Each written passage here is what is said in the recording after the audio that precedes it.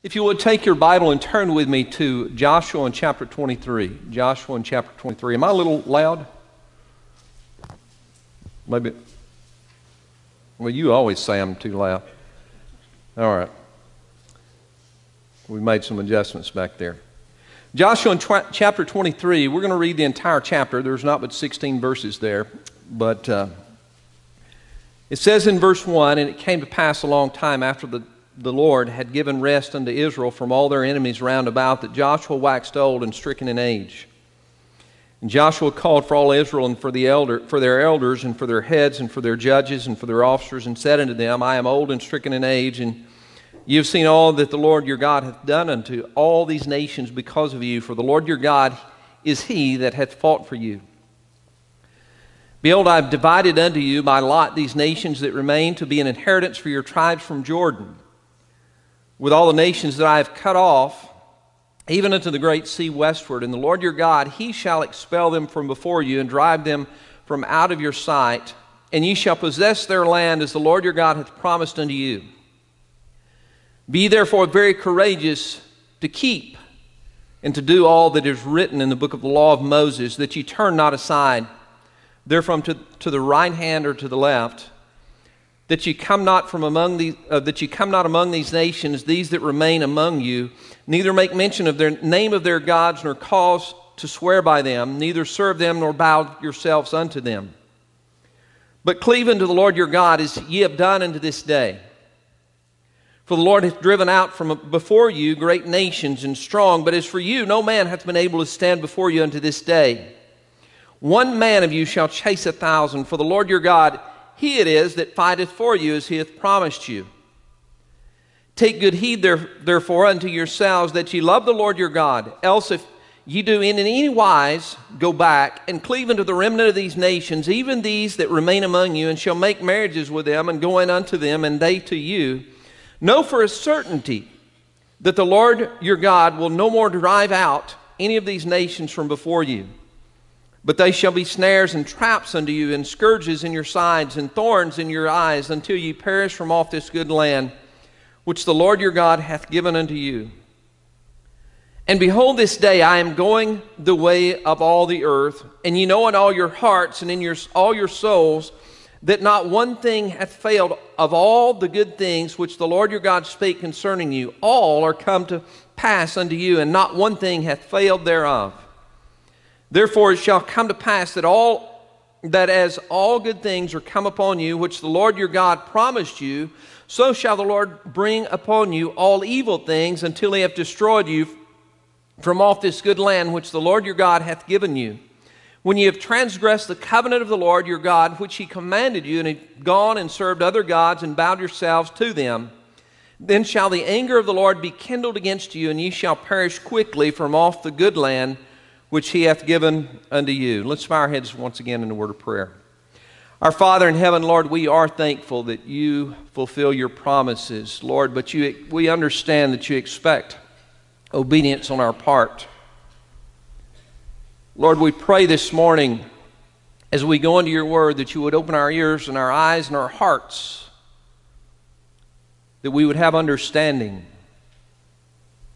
Lord, once again, we thank you for the sacrifice of your Son, and for his willingness to go to the cross and die there, Lord, that we might have everlasting life.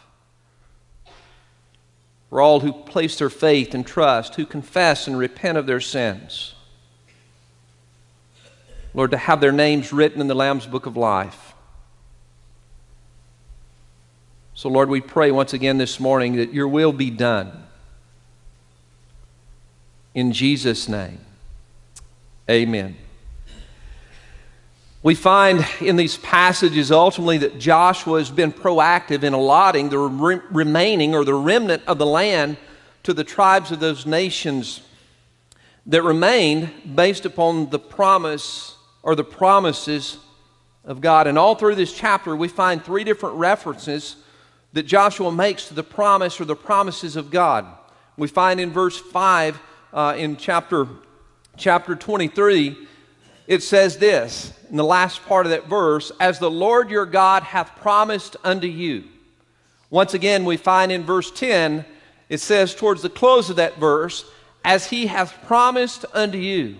And then we find again in verse 15, towards the midway point of that verse, which the Lord your God promised you. Folks, the book of Joshua is all about the promises of God. It's all about God's faithfulness to you, to the nation of Israel, but ultimately to you. We look back at the Old Testament, we see God fulfilling His will and His word and His way. But all along the way, God has made promises to His people if they will obey, if they will continue to follow His statutes, His law, His word. And I want to look this morning at the 23rd chapter of Joshua. And we see Joshua's farewell address, and there are 3 phrases in there. And I took my New King James Version this week as we went on vacation, and I was studying the New King James Version this week, so I may use some words that you might not find in your King James Version or in whatever translation, but I'm going to refer to those words as well. But first of all, Joshua says, he says, you have seen, look with me in verse 3, he says, and ye, in the King James English, have seen all that the Lord your God hath done unto all these nations because of you. You have seen. Joshua is calling the nation of Israel to look back at all the promises that God has been able to fulfill, or that He has fulfilled according as He had made to the children of Israel. Christian, today, let me tell you something. You can look back, and it's easy now as I've grown older. And some of you have made the comment this morning about my little chin hair here. Sue says, I like it. I kind of trimmed it up this morning. I got to look, and I didn't realize that there's as much, the King James English uses hoary hair. Old gray hair coming in. But as I grow older, I can look back and I can see now the hand of God in my life and on my life as I was growing up, and the mistakes that I made, but God's still fulfilling His promises. And I can look back and I can see the faithfulness of God. Every time He delivered me, I don't know why He did. I've often questioned, why did God choose to take an old South Arkansas country boy like me and bring me to where I'm at today? Christian, you can look back in your life at the times that you have failed God, but yet He has remained faithful to you, which has led you to repent.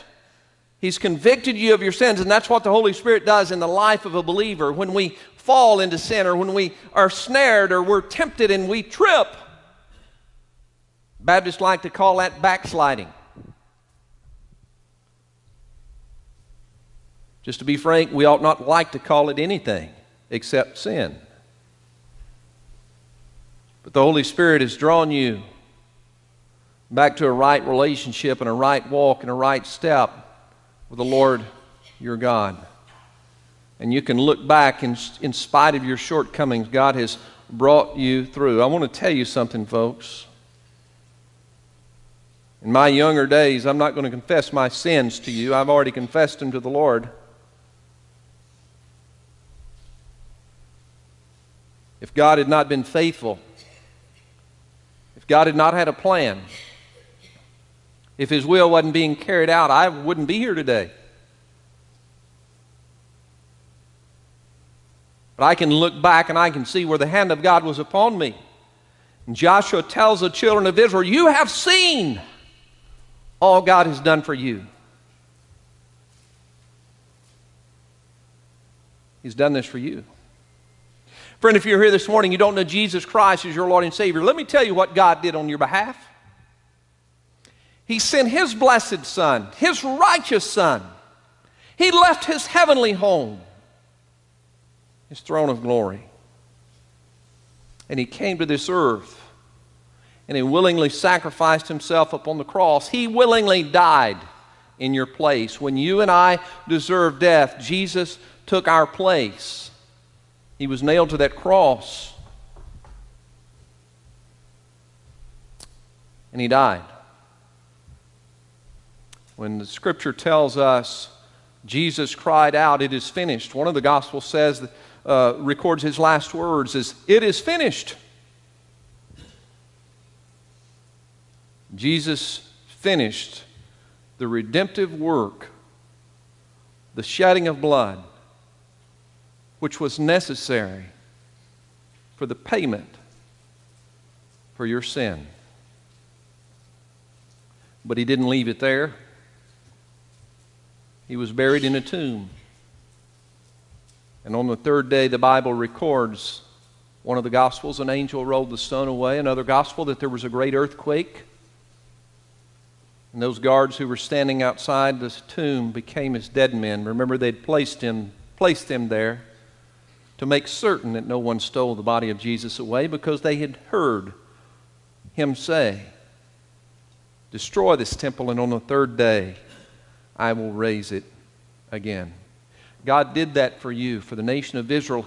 Joshua told him, said, "He has fought for you. He has fought for you. You have seen all that God has done. You have seen all that God has promised." You see, the nation of Israel, their job wasn't finished. I mentioned earlier in the introductory statements that Joshua had been proactive in going out and going ahead and doling out the remaining parts of the land. Even though there were still enemies in the land, those who were in opposition to the God of Israel, Joshua went ahead and doled it out and told the different tribes that were going to go and inhabit that land that, listen, God's already given this to you. He's going to go before you. He's going to expel them. He's going to drive them out. One of you shall chase 1,000, and they'll flee from you.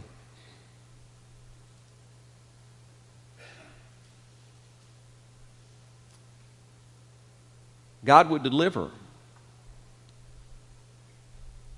but it was necessary for them to possess it. Joshua reminds them of everything that God had brought them through. He said, "You've seen. Now go. Now go. Now go." Secondly, I want to point to verse 6 where it says this, and we find several therefores throughout this scripture passage, and I heard an old preacher say one time, actually I've heard several old preachers, of which I'm becoming an old preacher now, Brother Don. I heard your statement last week that you have perfected old age. Yeah. I haven't perfected it yet, but I'm getting there.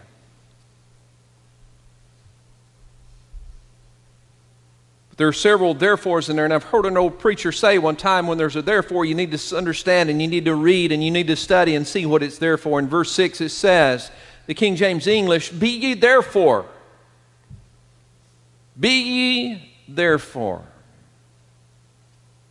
Joshua had reminded the nation of Israel, you have seen all that God has done for you. You have seen God fighting for you. You have seen God deliver you. You have seen God drive the men out from before you. Therefore, that's a conjunctive word.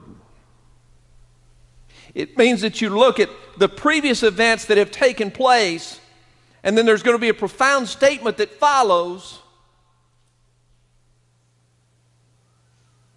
and directs and guides your path. Joshua said, you have seen, therefore, be very courageous. Isn't it amazing how the book of Joshua begins with the words of God? Be strong and very courageous. Be strong and courageous, Joshua. Joshua reminds the nation of Israel, be strong and very courageous. Joshua is about to go the way of the earth, as the King James English shows it. And we understand, as we read a little further in chapter 24, Joshua lived to be 110 years old. And the end of the book of Joshua, we find 3 significant burials. And I'm not going to get into those. I'm saving those for next week for those of you that are got one foot on the banana peel and the other foot in the grave.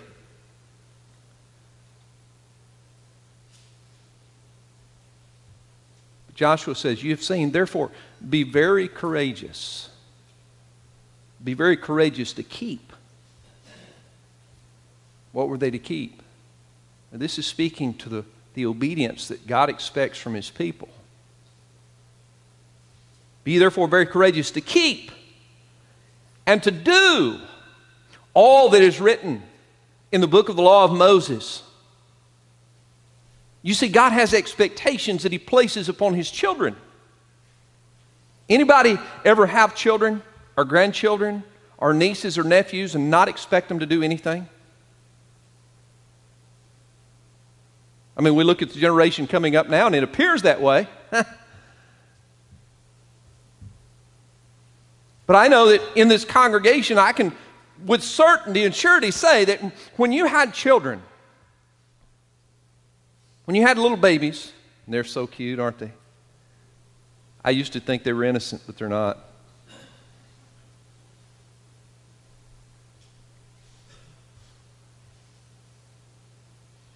I'm not going to use the terminology I used the Sunday before last.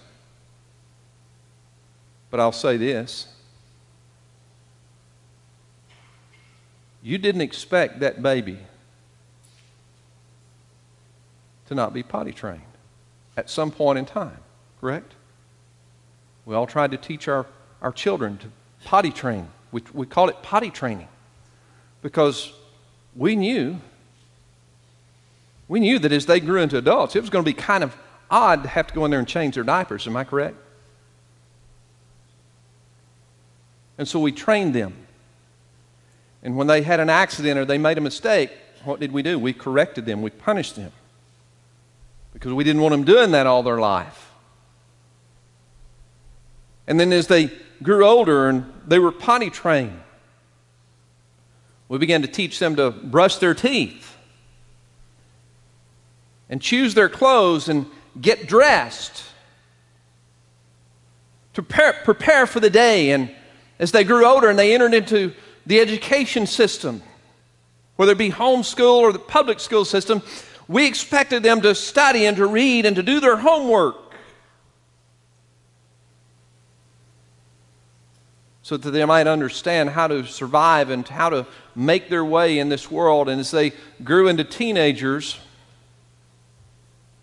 I don't know about you, but I expected my kids to get out and get a job, to dip their toe into the world of life. As they entered into high school and out of high school, some choose to go to college. Some choose to go out and to get a real job. Some choose to go out and purchase their own home, or some choose to go out and rent an apartment, but we expect them to progress. You see, life is a progression. The Christian life is a progression also. And let me tell you this, from the point of conversion, God doesn't expect you to remain a babe. He expects you to grow into maturity in your walk with the Lord. And in that process of becoming more like Christ, Paul said, let this mind be in you, which was also in Christ Jesus. We're to become more and more like Him. Paul said, I press toward the mark for the high calling of God in Christ Jesus. We're to progress forward. And the only way that we progress forward is to follow the laws and the statutes and the Word of God. We look back. He says, you have seen, therefore, work forward. The middle part of verse 6, it says that you turn not aside, King James English, that you turn not aside therefrom to the right hand or to the left. Those words, that you turn not, in the New King James Version, they insert the word lest. Lest. And that word lest, it implies that there's a possible negative outcome. There's a possible and a likely negative outcome. Now, if you were to go back and you were to look at the original Hebrew would read something like this. Sir Bilti, Sir Min, Yamin Samol. Now, that doesn't impress you. It doesn't impress me. I have no clue what it means other than to go back and look at the English translation. But if you take it from the proper Hebrew, It literally means this: turn, not turn from right, left. What is the implication there for the Christian, for the person who's made their profession of faith in Jesus Christ as our Lord and Savior? It has the same implication it does for the nation of Israel that Joshua is instructing here. It means stay on the straight path. Walk the narrow way.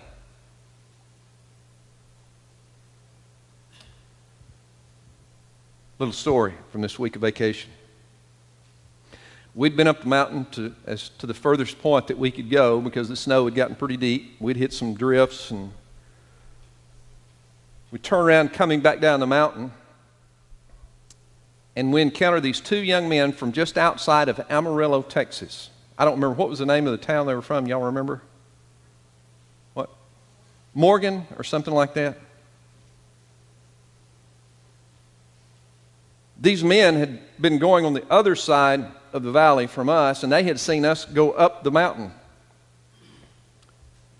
in our side-by-sides. And they decided that it must be okay to drive a vehicle up there, a regular street vehicle. We'd been up the mountain, and we had come to the stopping point, which we could go no further. We'd turn around and we'd come back out, and we found a eating place there on the side of the mountain on a rock where the sun was shining, where the wind was not quite as bad. We'd stopped and we'd eat and we'd fellowshipped and we'd fed the birds. We got back in our machines and we began to come back down the mountain. And all of a sudden, we encountered these two young men in their four-wheel drive pickup. And they'd hit that deep snow that we had passed through. And they'd gotten in a snowdrift, and they'd slid off into the ditch. Thankfully, they'd slid off into that side and not the other side because it was a long ways down. We managed to get them out and back up in the roadway, and they backed that truck all the way back down the mountain.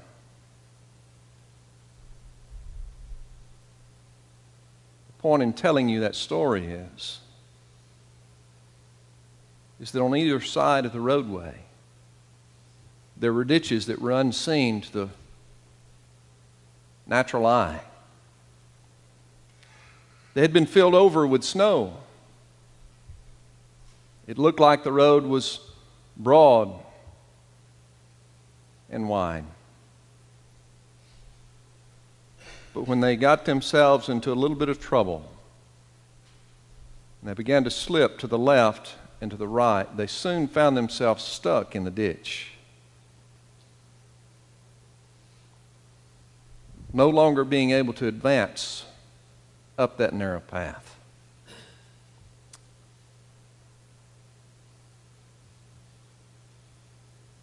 As I said, the New King James Version inserts that word lest. To me, that's a warning. That's a warning. Joshua said, "Be therefore very courageous." New King James English, lest. Be very courageous to keep and to do. In other words, live your lifestyle concurrent with the Word of God. Caution the word lest. You slip into the ditch. Lest you get stuck. Lest you get bogged down. Lest you, in the King James English, you stray. Stay on that straight and narrow way. Keep going forward in the progression toward Christ-likeness, toward the hope of eternal life to your heavenly home.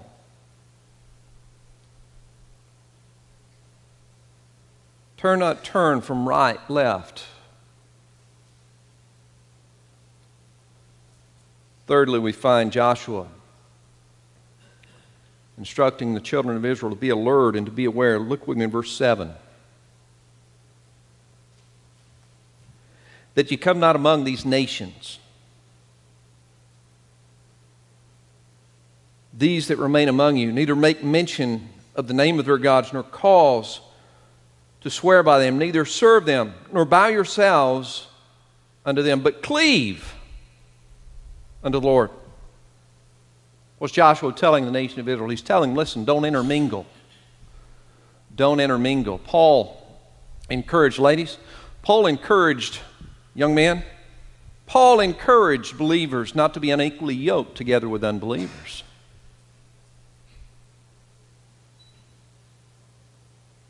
We're living in a day in which, I think Brother Don mentioned this last week,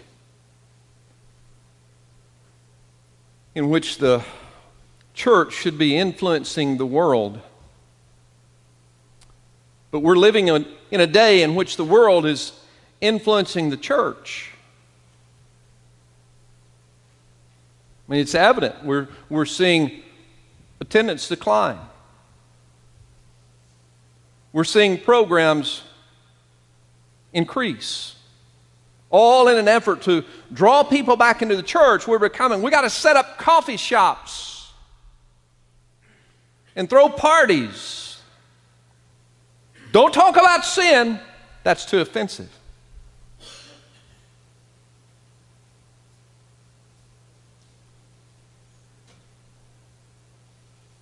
Rather than the church maintaining its pathway towards righteousness and towards Christ-likeness and towards its heavenly home, we've allowed the intermingling of this godless society and culture to creep in. And it didn't happen overnight. It was just a little bit at a time. And the Scripture says that a little leaven leaveneth the whole lump. John MacArthur says in his study notes, he says the dangers of being incomplete about possessing the land included that of intermingling with the godless. In Exodus in chapter 23, in verse 32, prior to their exodus, or actually God's giving instructions to Moses, by the time they get to chapter 23 of Exodus, they've already left Egypt. God's telling them all about the promised land. He's telling them about the people that live there. He says in verse 32, thou shalt make no covenant with them, nor with their gods. Friends, let me tell you something. You know, I've had preacher, pastor friends across this state and a couple of other different states where I know pastors wanting people in the church to pray for revival. Pray for revival. We need to be praying for a spiritual awakening within the New Testament church. We need to be praying for revival to take place. But let me tell you something. At some point in time, we missed the concept of revival and it being about change in us. Revivals came to mean we were to have a pack a pew night.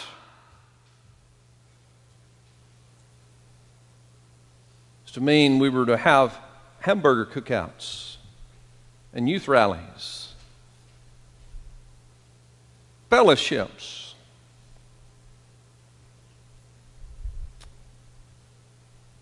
Revival came to mean, well, we were supposed to bring a lost friend.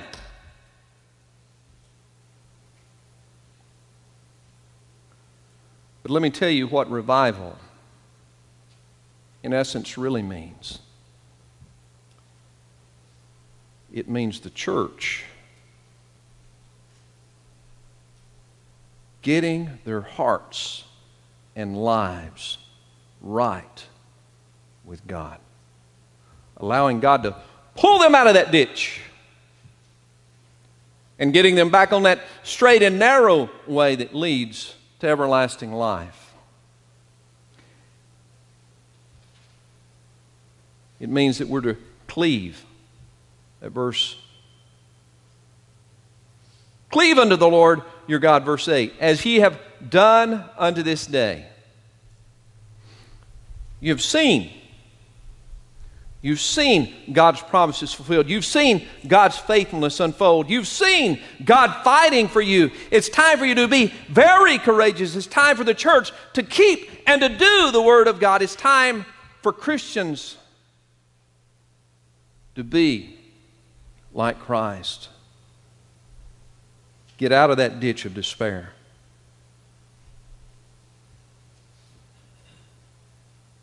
It's time not to allow the world the opportunity, but we're to cleave. Verse 8. Here's some words here. But, here's another one of those connective words. But. You know, we find the word but in several different passages throughout the Scripture. God uses that word but here as a connective word. It's implying that there's something else that's taken place, but something else is about to happen. We find instances in the Scripture where it talks about the sinfulness of the way that we once were. And then we find the words, but God. God seeing us as we were in our sin and death, where we were dead in sin, but God made a way to bring us to the point where we were dead to sin, where we were doomed to eternal fire and judgment. But God made a way that we might have a life everlasting. Here the implication is you've seen everything that God has done for you. You've seen the promises of God fulfilled. Therefore, be very courageous, so that, or lest in the King James English, or turn ye not, or that ye turn not in the King James, so you don't stray. Be alert, be aware. Don't allow the world to come and intermingle. Don't call unrighteousness righteousness. Don't call sin and darkness light. But cleave unto God.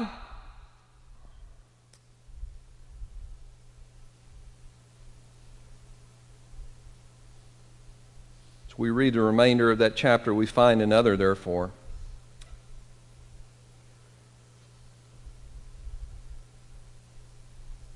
And to me, it's kind of amazing that this last therefore that we find in chapter 23 is also connected to the promise of God.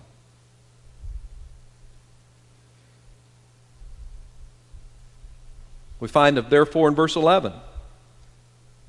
Take good heed therefore unto yourselves that ye love the Lord your God. What the Scripture's telling us: hold fast, stand strong, remain faithful. Therefore, love God.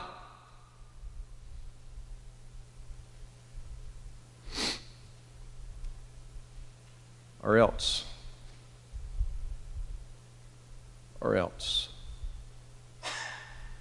Verse 12 and 13.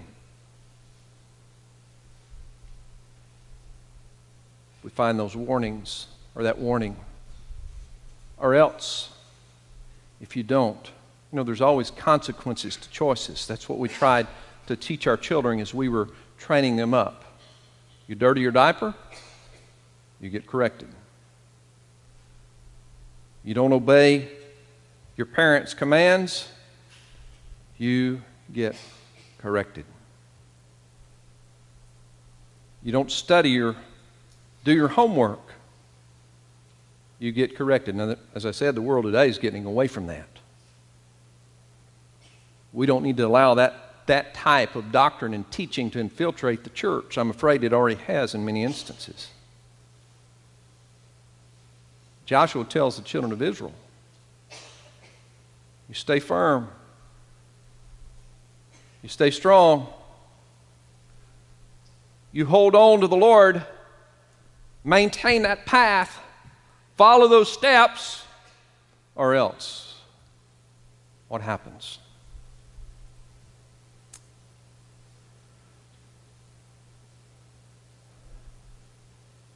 God will no longer drive them out from before you. God will no longer allow you to experience the victories,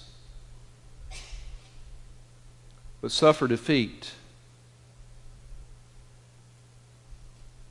And these people that you allow to remain, these people that you intermingle with, there'll be snares, there'll be traps, there'll be whips, and there'll be thorns to you.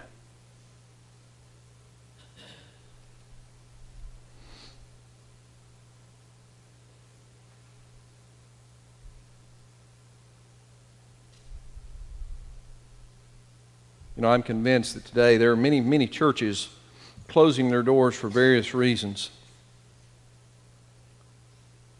Many Christians that are staying home. Many professing Christians. They've fallen into these snares and these traps, and they've slipped into the ditch.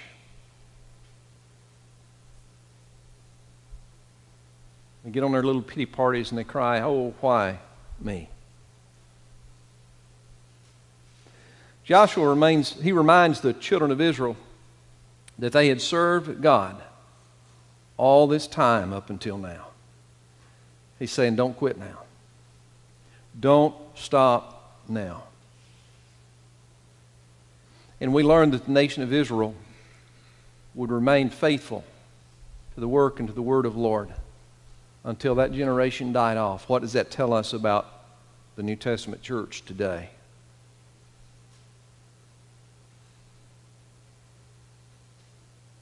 We're raising an ignorant generation when it comes to the Scripture and the Word of God, the purpose of the church and the worship of the Lord. But primarily for the church that's still here at this point in time. And you know, the church in some form or fashion is going to be here until Jesus returns. He gave us that promise. The true church. But for the church today, it tells us, or it gives us a call to remember. Remember, you've seen. God's given you God's promises. Secondly, I believe for the church, it's a call to repeat. To repeat. What I mean by that is it's a call to repeat the stories of God's promises fulfilled and God's blessings poured out to the coming generations. There's an old hymn that we used to sing, tell me the story of Jesus, write on my heart every word. Tell me the story most precious, sweetest that ever was heard.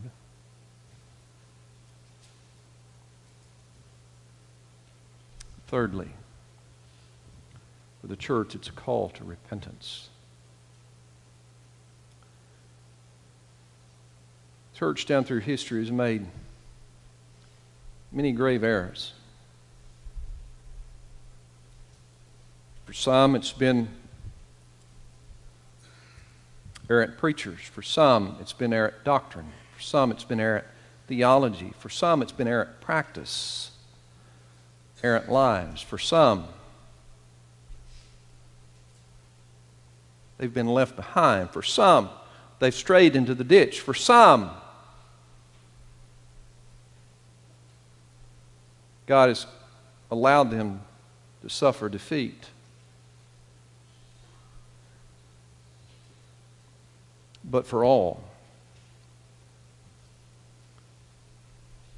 It's a call to repentance, which requires confession, admission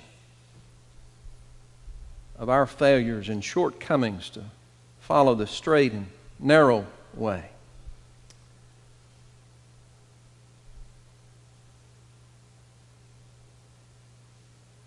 Peter was actually, one night this week, I know it's hard to imagine, but wasn't able to sleep and got up in the middle of the night, and I was watching Dr. David Jeremiah.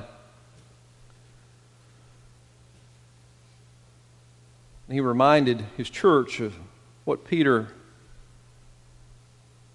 tells the church in 2 Peter in chapter 3 of what we ought to be.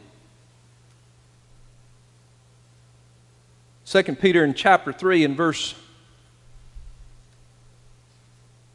10 through 14, it says, "But the day of the Lord will come as a thief in the night, in which the heavens shall pass away with a great noise, and the elements shall melt with fervent heat.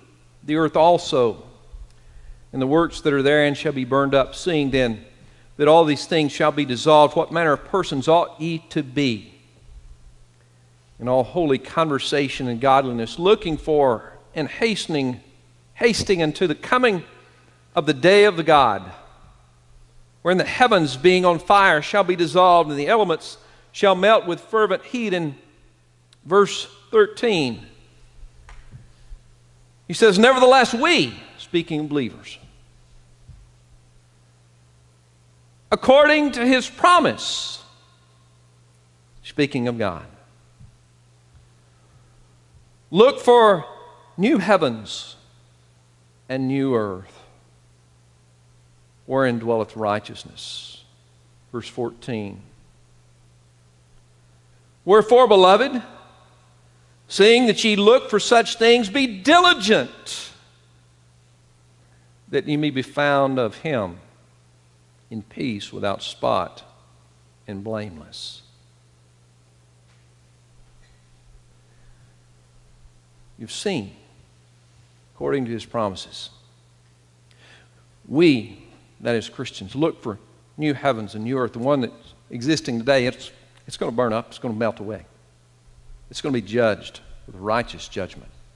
That new heavens and a new earth, that's the one that John spoke of, John the Revelator in the book of Revelations. That's what we're looking for.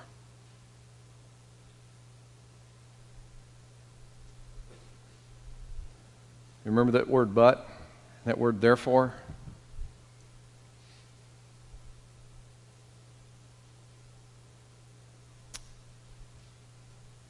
Peter says, be diligent.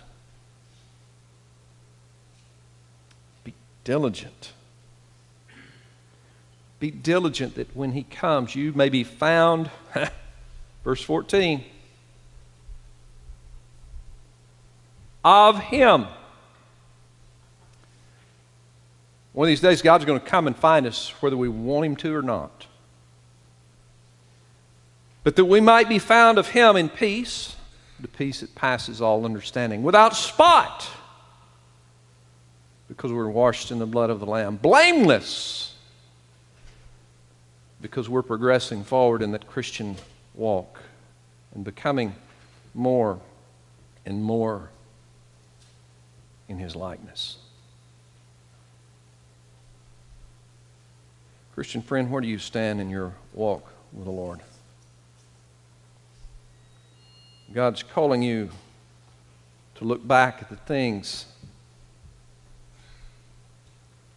at the times, at the ways in which God has delivered you in those small victories, because he promised.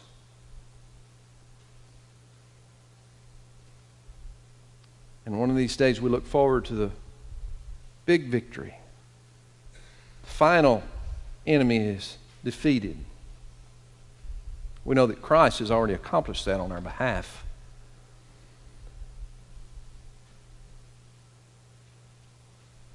And then in the middle of our Christian life, We see that, therefore. Because God saved your soul, therefore, be very courageous to keep, to do,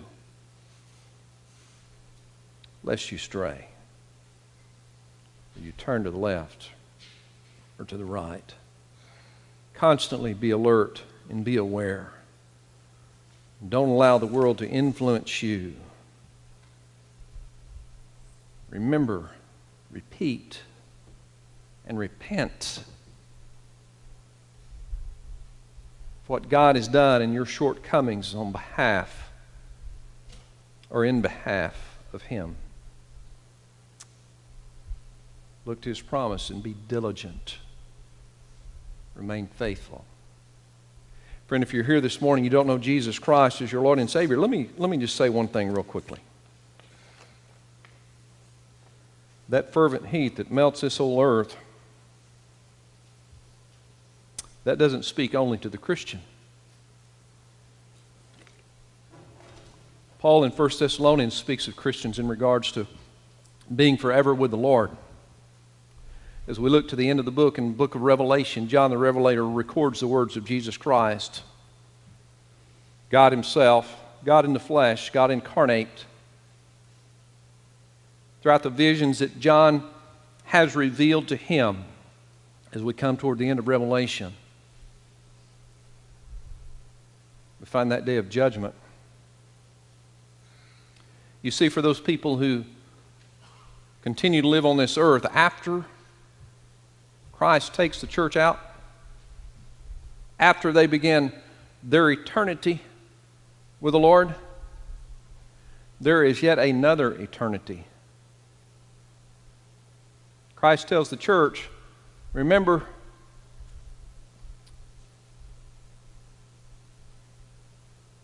tells the church to repeat. He tells the church to repent. But He tells the lost soul apart from Christ, judgment is coming.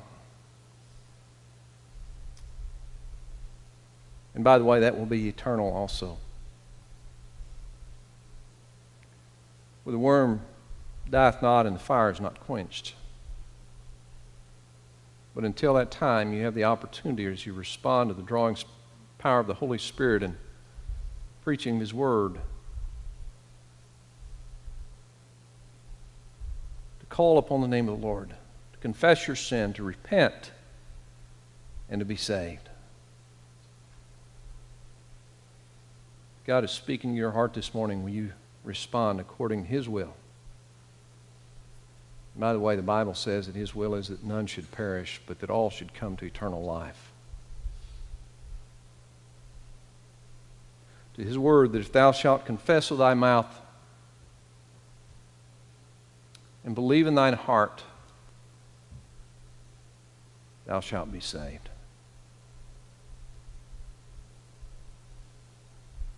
Confess with thy mouth the Lord Jesus and believe in your heart that God hath raised Him from the dead. Will you do that this morning? Once again, church, is there something you need to get right before the Lord? You can get it right where you're standing. You're more than welcome to come up here to the chancel, the stage area. But I want to encourage you to pray and to seek His face and to turn from your wicked ways and allow Him to heal your land. 1 Chronicles chapter 7. Let's stand together this morning. Will our music team come? Our Father in heaven, Lord, we thank You for Your grace and Your mercy. We thank You for the way of salvation that You provide. We thank You for the consistency of Your message, for the straightness of Your path. We thank You, Lord, that in spite of ourselves, You presented Your Son on Calvary's cross that we might be saved, that we might live each and every day to be more and more like Him. Lord, once again this morning, we simply pray your will be done. Whatever decision you've laid upon people's hearts, let them be found obedient. Let them be found of you in peace. Lord, forgive me where I fail you. In Jesus' name I pray. Amen. Will you come this morning? God's laid something upon your heart.